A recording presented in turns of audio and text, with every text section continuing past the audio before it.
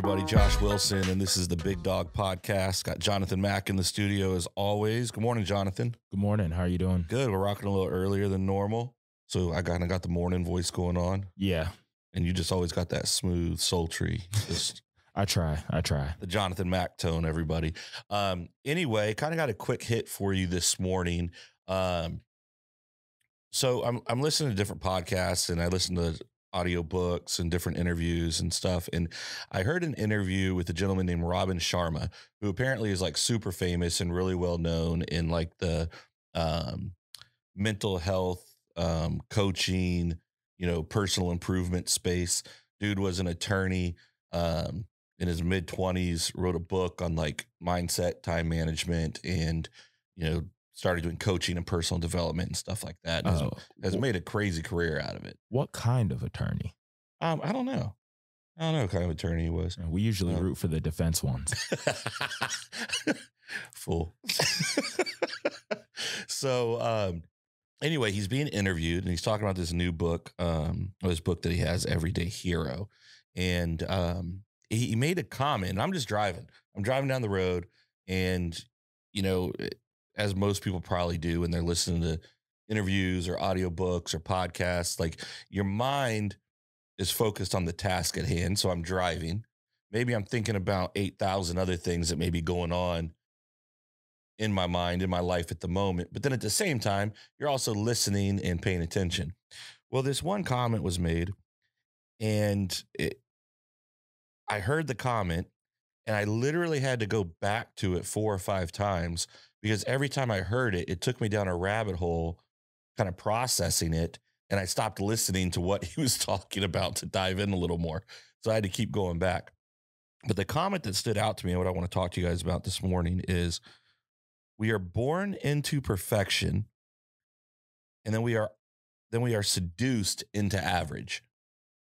So we're all born perfect. We're all born with unique abilities, traits, skill sets, but we're seduced into average.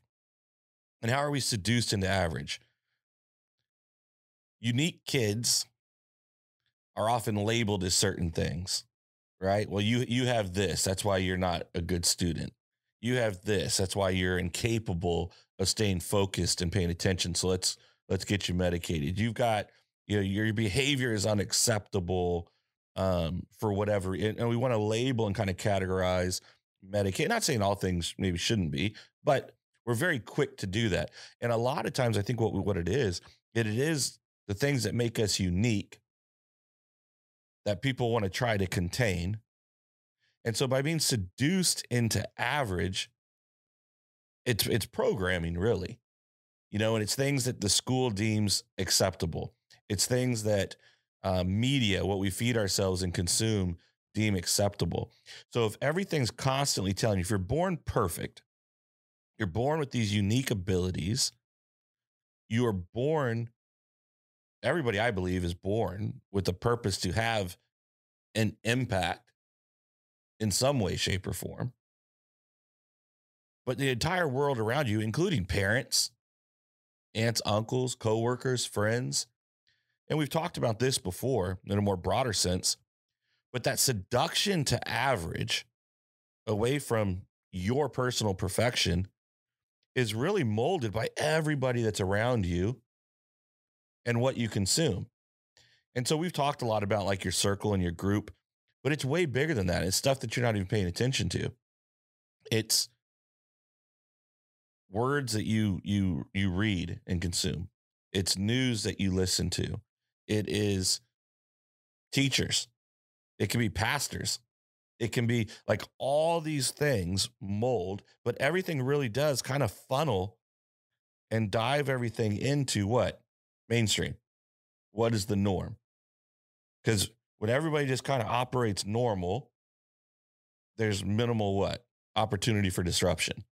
Oh, yeah, for sure. And I think that you're right in the nature versus nurture aspect of that, because I think that there's a lot of societal structures that kind of force us or kind of mold us into being much less unique I wouldn't Oh, sure. necessarily agree with everybody's born perfect, but I will agree with everybody's 100% born unique.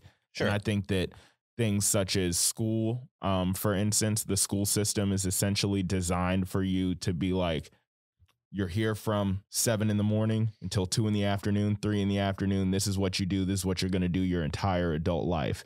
They don't really preach to you or teach you any of the alternative methods other than you're going to go to school, you're going to get out, you're going to get a job that pays you enough, but not as much as you'd like, and you're Right. going to work a 9 to 5. Yep. It sounds kind of rude, but I just kind of refer to people who are okay with that as NPCs. It's a video game term, Yep. non-player controlled. Yeah. Just what are you doing? Just living. But you have to, but everybody falls into this. You know, I'm 43 years old, and there's a period of my life where I've fallen into that. You know, you're early mid 20s. You've grown up in that. And you had to make the reason when you started choosing different things for your path than what everybody else thought it would always be, there was a lot of pushback. There's currently pushback. And there's still pushback, right? Every time I go home. And so, you know what I mean? So it's not. And I live at home. You're killing me this morning. It's not a lack of care. It's really out of concern, but it's based upon the framework of which they view the world and what's acceptable and what's not. And that's okay. And what I mean, I want to go back to your point about everyone being perfect. I want to clarify that. Everyone is born perfect, as in at that point in time, right? Like the sky's the limit. The opportunities are boundless. Like there's nothing that can or cannot be accomplished. Nothing has dug into them, regardless of their circumstances, regardless of the family that they're born into, regardless of, well, you know, if you're born in America, let's put it this way, okay? There's a lot of places on this planet that you can be born, and it's going to be a little bit tougher. But until we start feeding these things into our kids, into our friends, they don't know anything. I was talking to a good buddy of mine these last couple of days who I was traveling with, and we were talking about our kids, and he made the statement, and I really hope that he's right. He goes, I think that my kids will be that first generation that really does not see or know of racism. And I was like, damn, like we're talking about 2 generations.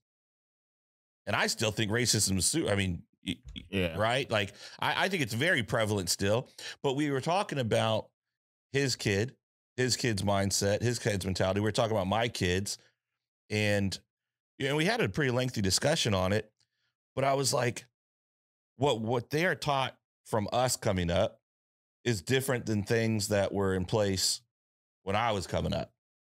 Right. Because I see the world differently than my great grandparents saw the world. Yeah. And so, it's just construct and it's that change. And it's like, however,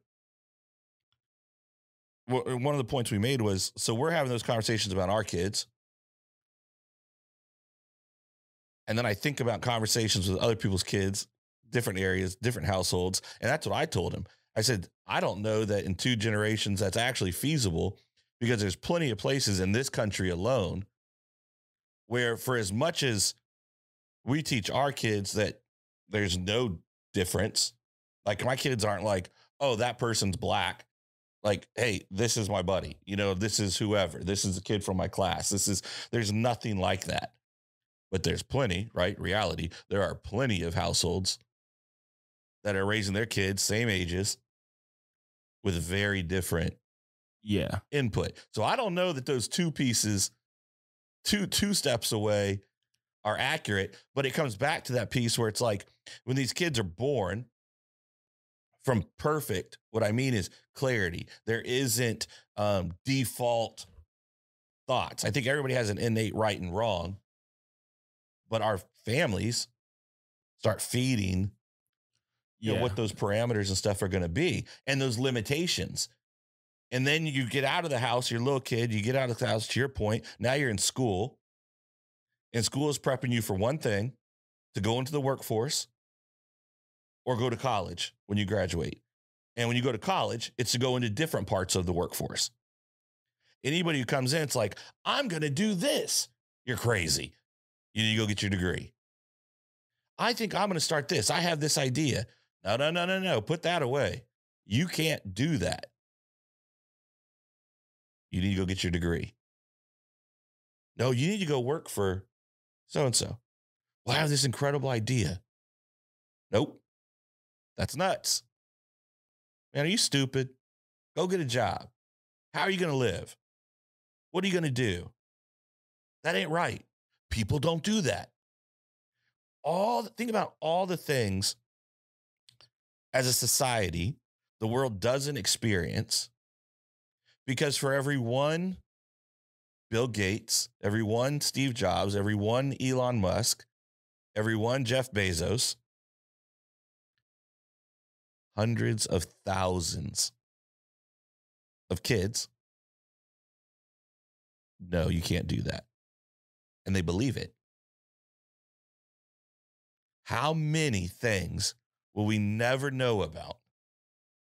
We'll never experience because someone believed the individual who said, no, you can't do that.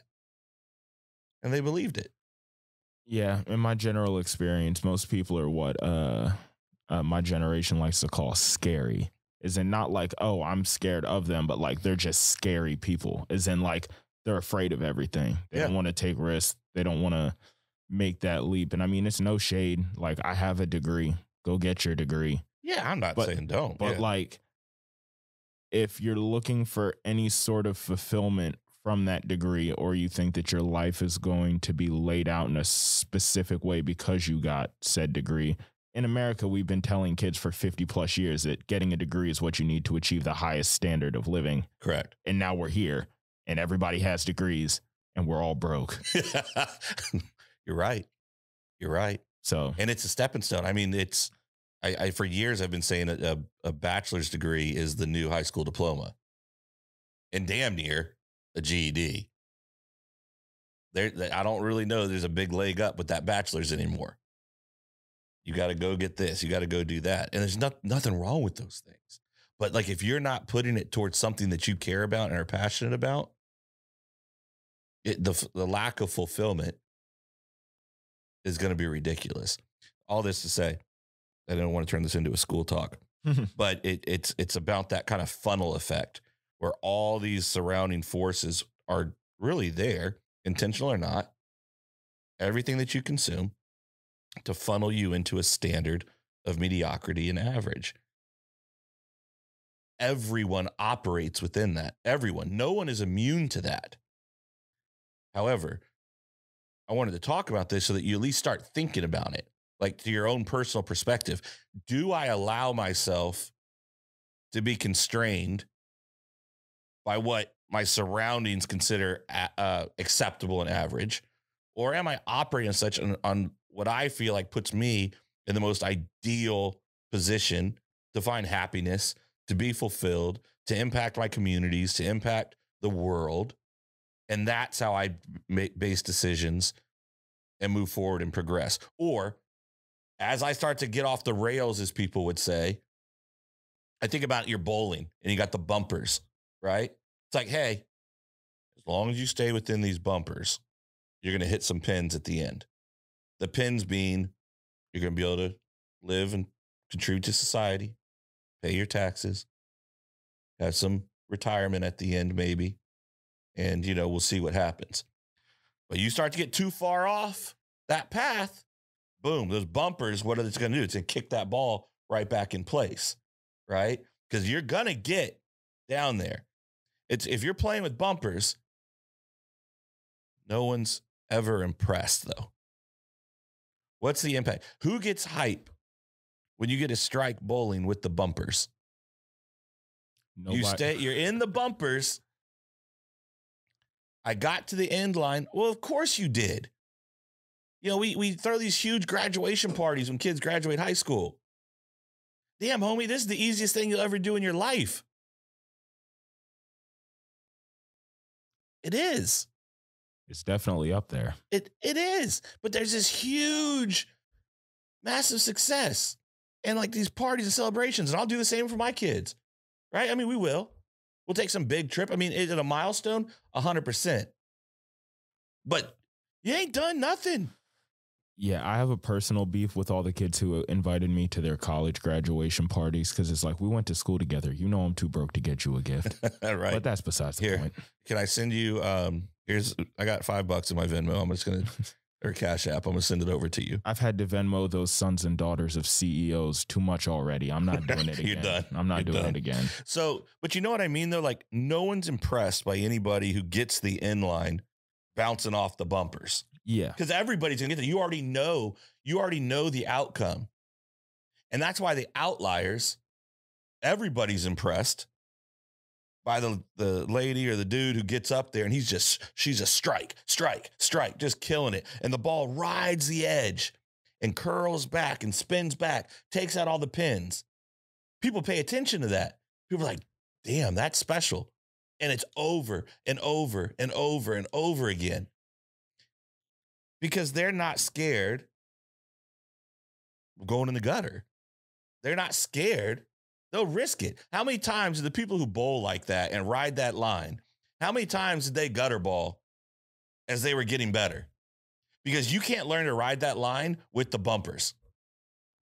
And that's the thing, though, is that to that analogy, it sucks because society, once you tell society, hey, I want to play with the bumpers down. I don't want to play within these kind of confines.